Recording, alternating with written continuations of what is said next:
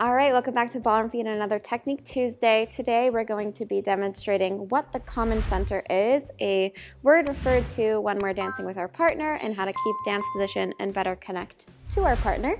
So if you're having trouble with dance position or leading and following, this is a good video for you. Okay, so the common center is going to be this connection point in between two people, right? So basically, if we move ourselves away from it and towards it, this would stay put, not that necessarily we would do that, but just as an example, we're not going to move it side to side, we're not going to move it this way or this way, we're simply going to keep it where it is to the best of our ability, keeping a little bit of pressure if we're just practicing in this position, for example. Now we do have videos where we come towards and away just with our lower centers, kind of practicing this point. You could lower it down to keep it a little more comfortable for you. And you can play with this just practicing leading and following and things like that. But today we're just kind of demonstrating what it means, and then we're going to talk about this in the 3 points of connection now, which is going to look a little different. So basically this point is nice and easy in our first point of connection, which is right here. We do have full videos on dance position, so please review those as well. So this is very similar to this position that we had, right? So this is pretty easy. Of course, we have a connection point like this instead of like a high five, but same thing applies. We never want to move it like this or this to lead and follow, or here, which we'll talk about how to keep that. And now we have this point and this point to help maintain our common center. So what we can do here is, this one's a little bit easier, but basically as a follower, I'll speak for the followers first, is I never want to let my body kind of come forward, which means I never want to let my elbow go behind me, which basically means I'm not keeping the common center, I'm ignoring it, and I'm kind of just like letting him push me around, and I'm not really following correctly. So basically, if he were to take a forward step here, I want to maintain this position and move with him equally as much as possible. So by keeping a little tone here and energy in my own arm, this is going to help me do that. So for example, what I mean is I don't want to do this. If he takes another step, I do this. Even if I took a step back, you can see I totally collapsed this arm, spaghetti noodle, nothing happened there. So that being said, Chris, what are you doing to help think about this? So we have different responsibilities as a leader and a follower in the dance itself, right? And of course, in terms of connection. So the responsibility of the leader is to establish what the connection is going to be, and the follower's job is to give the minimal amount of energy necessary to keep the connection. So if I start to if I start to lean into this connection, her job is to give an equal amount of energy back to me, and we've established a heavier connection, which isn't necessarily a better thing or worse thing. And then if I move myself away, she's also going to move herself away. So how I define this really easily for myself is, let's say there's 10 inches between my hand and my shoulder. There's also 10 inches between her hand and her shoulder.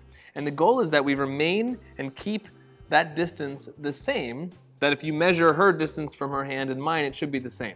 So if I move towards my hand, I'm hoping she'll move towards her hand too.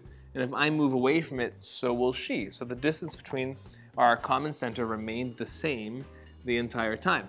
Whereas if I move towards it, but she doesn't respond to it, I'm closer to the side than she is. And if I were to move away and she didn't move away, then our common center is closer to her than it is to me. Common center being the exact middle point between our two bodies, right? So there's two different layers to this. The first layer is that establishing what our connection is going to be. So when I take her hand right away at the beginning, something I settle in and I establish a connection to her, so she feels me and she gives me exactly the same amount of pressure and energy back to keep our hand in the middle. Whereas, like she said before, if she's a complete noodle, I start to give her a little bit of energy and she just kind of folds, then we have no connection to then go and start to dance, right? So we establish this base level of energy and connection, right? Now that we have this, now when I go to move and change weight, we dance and maintain this same level of energy, so that the center stays in the middle the entire time. This is the most basic version of connection when it comes to leading and following. Even when he took the side step here, I want you to watch our hands. With the forward step first, when he goes to the side, you can see that this position did not move this way. Okay, so that's one thing that we really want to talk about, even if we're not even connected with our other two hands, just practicing as an exercise. If we move back to the center here for you, we're just going to practice keeping this position here That way I can still follow him to the side because his whole spine and his whole body and frame moved with him. So that's something that's really important in the beginning to understand, that he doesn't need to go like this or do anything funny like, hey, come over here. All you have to do is keep this energy and connection towards one another and keep it consistent, connected throughout your whole body. And what I'm following as a follower is his spine, maintaining this common center position if we're in a dance position, for example. So without even getting all crazy with it, going in and out like this, that's a good way to find the connection. But then while you're dancing, you want to actually do that as minimal as you can. You kind of want to stay really connected and calm, because a lot of this gets a little crazy, misinterprets leads and follows, especially if we're doing, things like turns and stuff like that at a basic level. Let's say we're learning for a wedding dance, or we're learning how to social dance, and we're just trying to get basics together and make them solid and feel like we're on the same page. A lot of times we use a practice hold, and one version of a practice hold is that the leader puts out their forearms and the lady puts hers on top. And the same thing here, so we're like elbow to elbow at this point.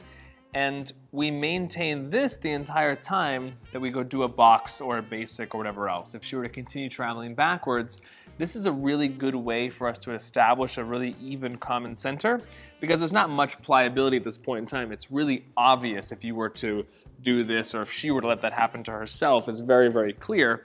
This is obvious to us that we just keep our elbows slightly in front of ourselves, and now we get to establish a really easy and clear common center.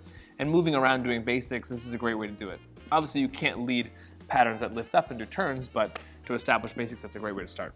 So at its most simple level, it's really just keeping your connection exactly where it is, unless, like you said, you're breaking away from each other into a turn, for example, then one hand might lift, one other one would drop. But when you're in your dance position, really moving it as less as possible, moving everything as a unit, is gonna be how you keep that common center throughout dancing, how you keep those points of connection consistent, and keeping the elbows in front of each other or in front of yourselves, for example, is going to be the easiest way to keep this common center while we're moving back and forth in different positions, just as a rule of thumb, especially when you're just starting out. So I hope this helped you understand a little bit better of how to connect to your partner better, how to be a better leader and follower, and understanding maybe a little bit of what we mean by we say the common center, okay? Thanks so much for watching. Be sure to check out our website, ballroom and we'll see you guys in the next one. Bye.